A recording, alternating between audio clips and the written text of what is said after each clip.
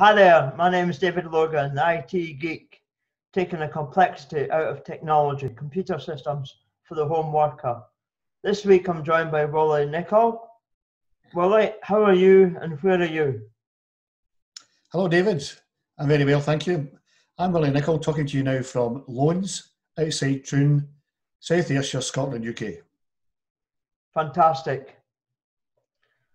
Willie, we're talking about your favourite subject, and we're talking about how to manage anxiety and stress. Going back to video number 3, if you remember, we talked about that. Can you Absolutely, give us a David. quick review of what we've talked about in previous weeks? Previous weeks I talked about managing stress and anxiety using a varied number of techniques, or whatever you want to call them.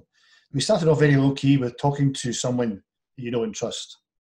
We then went on to talk about exercise and breathing exercises and mindfulness and meditation. And I'd now like to move on to hypnotherapy. That's interesting. So how does hypnotherapy, how can we manage anxiety and stress through hypnotherapy? Can you tell me more? Absolutely, David. It's a very good question. Before we go into that, people might wonder what is hypnosis and what is hypnotherapy. If I can say that hypnosis is a means where you can put a person into a state of very deep relaxation, a deep sense of calm, which affords them the ability to go inside themselves to an unconscious level. And that allows various things to happen, which I'll go into later. We can almost say that hypnotherapy is the therapeutic use of hypnosis. We can describe it as hypnosis being a tool and hypnotherapy as the usage of that tool. So you've got tool and uses. So uses being like a system, would that be correct?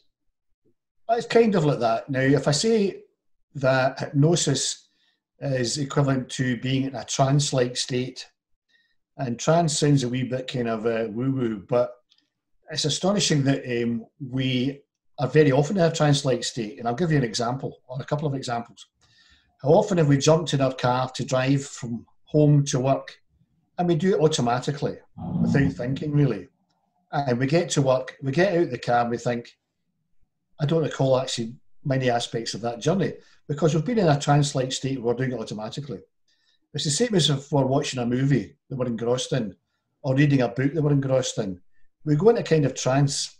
So if someone comes into the room and asks if you want a cup of tea, you probably won't hear them because you're so engrossed in what you're doing. And hypnosis is just a deeper version of that. So I can remember briefly you're saying something about like conscious, but is this like the difference between subconscious and conscious, is that levels?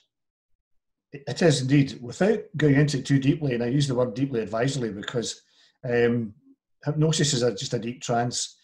At an unconscious level, we basically know everything we've done, every experience we've ever had, because it's stored inside our unconscious. It's almost like having a big filing cabinet or a big computer hard drive where all our memories and everything else is stored in there, right?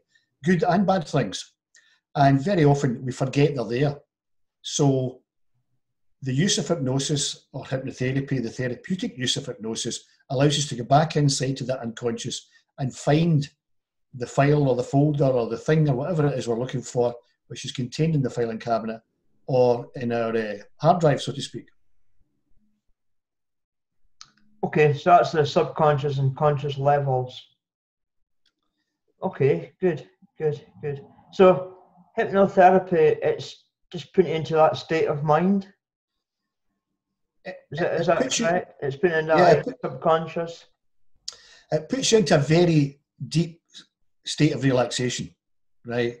Where, if you like, the world around about you, while still there, right, becomes less important, and you can focus more deeply inside yourself on any number of levels and any number of matters.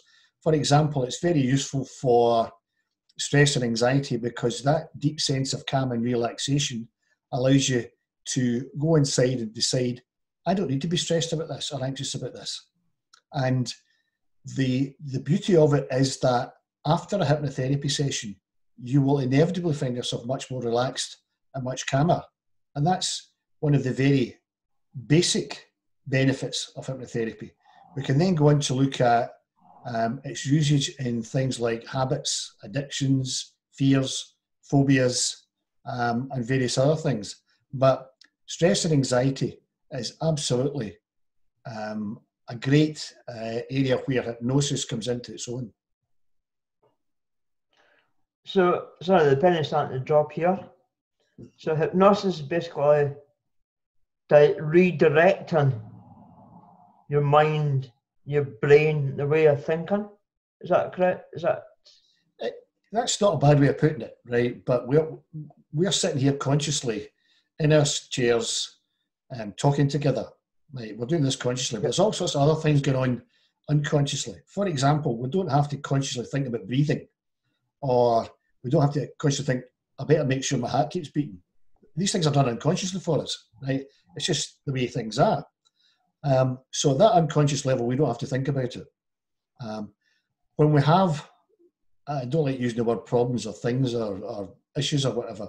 When something's bothering us, right, it can be a conscious level, but the actual underlying cause is unconscious. And once we can tap into the unconscious, we're in a better position to remedy, address, or resolve whatever that thing is that's bothering us. Great, fantastic, good.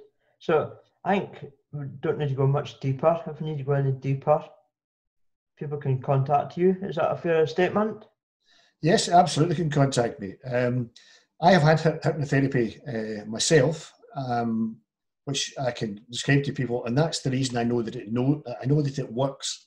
Otherwise, I may be like very many people who associate it with stage hypnosis, who are talented hypnotists, not hypnotherapists, hypnotists, get members of the audience to run about and do things which ordinarily they wouldn't do, but have been, if you like, persuaded through hypnosis to do. Hypnotherapy is different from that. It's the use of hypnosis in a therapeutic manner to achieve a desired outcome. It might be stopping smoking. It might be reducing your stress and anxiety.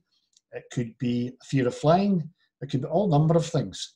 But the use of this tool, hypnosis, in a therapeutic context allows us to resolve whatever the problem is or whatever you're trying to get over.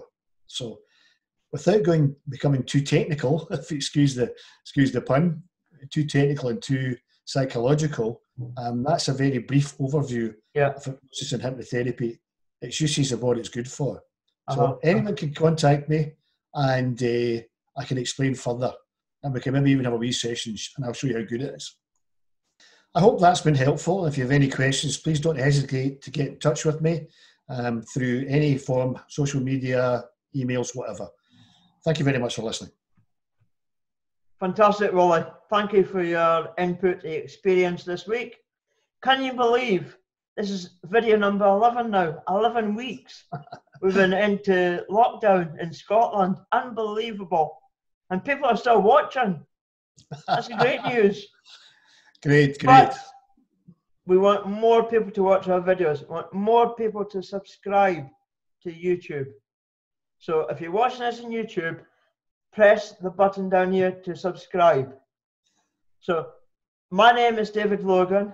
If you want to know any more, contact either of us. If you're in either of our networks, Facebook, LinkedIn, YouTube, or even on the website, give us a shout. So my name is David Logan, Logan IT, talking here from Annan, Southwest Scotland, United Kingdom. Goodbye from me and goodbye from Willie and Nicol, the Techno Dinosaur.